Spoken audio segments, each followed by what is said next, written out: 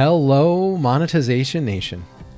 This is a Sunday episode, and I'm Nathan Gwilliam, your host. In today's episode, we're going to discuss the power of patience, based on a sermon given by an American scholar, educator, and religious leader, Neal Maxwell. And this is a particularly important topic for me to learn about, since patience is definitely not one of my strong suits. Maxwell explained, quote, "Patience is not indifference. Actually, it means caring very much, but being willing nevertheless to submit to the Lord and to what the scriptures call the process of time," unquote. As entrepreneurs, we often have to be patient for success. According to freshbooks.com, most small businesses take at least 2 to 3 years to become profitable and only become truly successful once they've hit the 7 to 10 year mark. 7 years is a long time to wait for success. We may get discouraged and want to quit. However, we should trust in the Lord's timing. Quote, "When we are unduly impatient, we are suggesting that we know what is best, better than God does, or at least we are asserting that our timetable is better than His," unquote. Source for that is Maxwell. Hebrews 10:36 says, quote, "For ye have need of patience, that after ye have done the will of God, ye might receive the promise," unquote.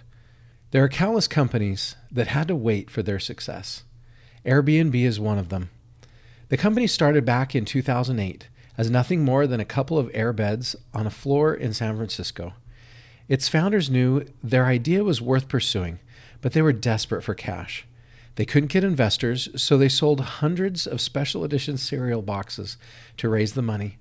5 years later, they were valued at $2.5 billion. Source, The Atlantic. As of January 2021, the company's valuation was more than $100 billion. Source, Bloomberg.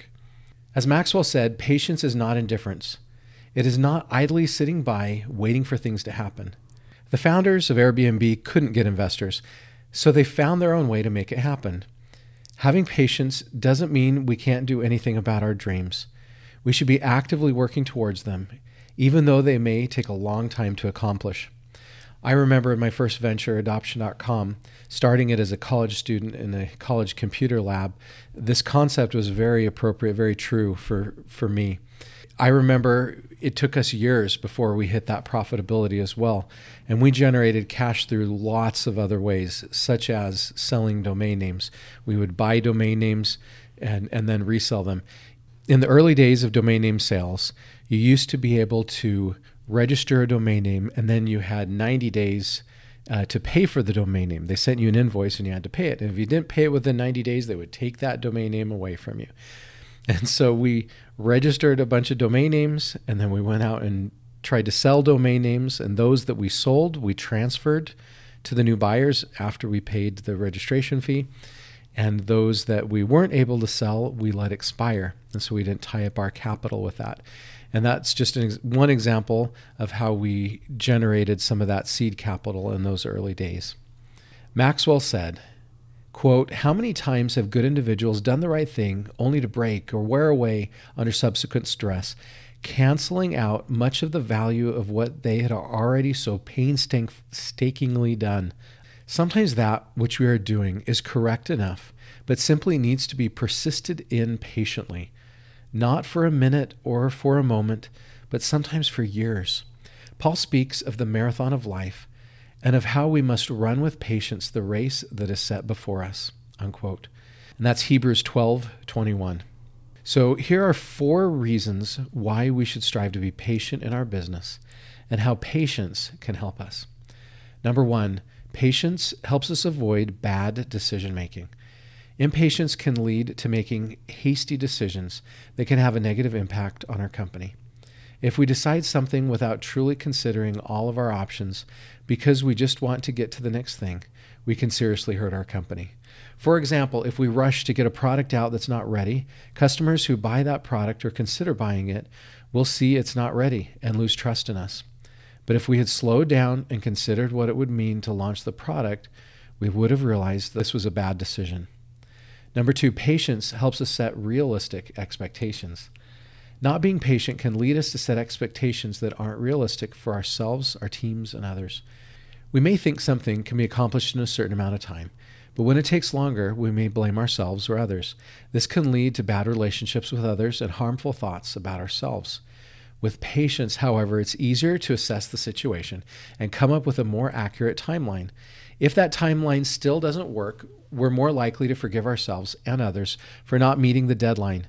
This isn't to say that there shouldn't be consequences for not meeting deadlines or other goals, but with patience, we can better deal with these goals. Number 3, patience can help us build better relationships. Along with helping us set realistic expectations for others, patience can help us with our relationships in general. Say we have an employee who does something we don't agree with or makes a mistake. It's easy to simply get mad at them and question why they don't agree with us or why they don't do things our way. But with patience, we can step back and see things from their point of view. We can then understand the reasons behind their thoughts and actions. Part of knowing people is understanding them, and patience really allows us to do that much better.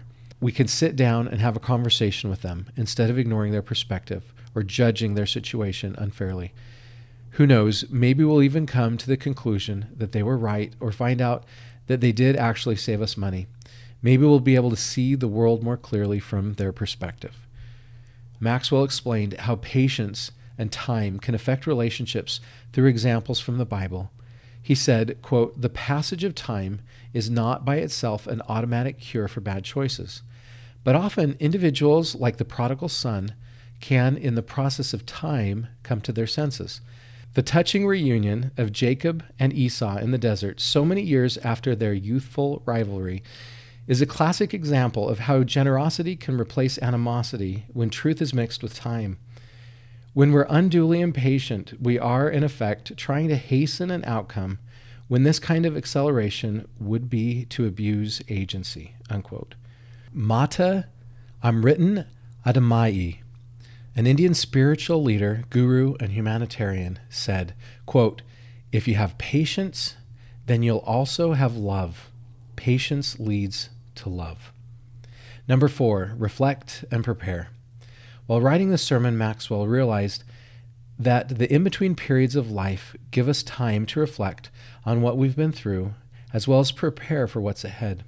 Maxwell said, quote, "Personal relevance of patience among many things permits us to deal more effectively with the unevenness of life's experiences. I recorded the substance of this speech about 3 months ago while driving to a conference in Elko, Nevada, across that rather barren but beautiful, in its own way, stretch of desert. Incidentally, as soon as most of the speech on patience was dictated, my car threw 2 belt fans. During that drive, it was brought forcibly to me that seeming flat periods of life give us a blessed chance to reflect upon what is past, as well as to be readied for some of the rather stirring climbs ahead. Instead of grumbling and murmuring, we should be consolidating and reflecting, which would not be possible if life were an uninterrupted sequence of fantastic scenery, confrontive events, and exhilarating conversation," unquote.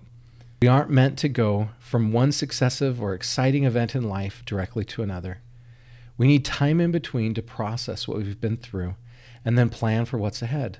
For example, we can take the time in between product launches to reflect on what went well or what didn't in the last launch. We can take what we've learned and apply it to improve the next launch. Quote, "Patience helps us to use rather than to protest these seemingly flat periods of life, becoming filled with quiet wonder over the past and with anticipation for that which may lie ahead, instead of demeaning the particular flatness through which we may be passing at the time. We should savor even the seemingly ordinary times, for life cannot be made up all of kettle drums and crashing cymbals. There must be some flutes and violins. Living cannot be all crescendo. There must be some dynamic contrast," unquote. And that was Maxwell. Here are some of my key takeaways from this episode. Number 1, patience does not mean indifference.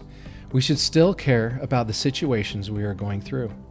Number 2, patience doesn't mean sitting idly by, waiting for things to happen. We should still be actively seeking our goals. Number 3, having patience can help us avoid making bad decisions. Number 4, patience can help us set realistic expectations for ourselves and others. Number 5, patience allows us to see things through other people's perspectives. And number 6, the periods of life where we have to wait give us time to reflect and prepare. If you like this episode, please subscribe to the free Monetization Nation e-magazine, or subscribe on YouTube, Instagram, Twitter, our Facebook group, or on your favorite podcast platform so you can receive future episodes of Monetization Nation. Thanks for joining me for this episode. I wish you success in leveraging the power of patience.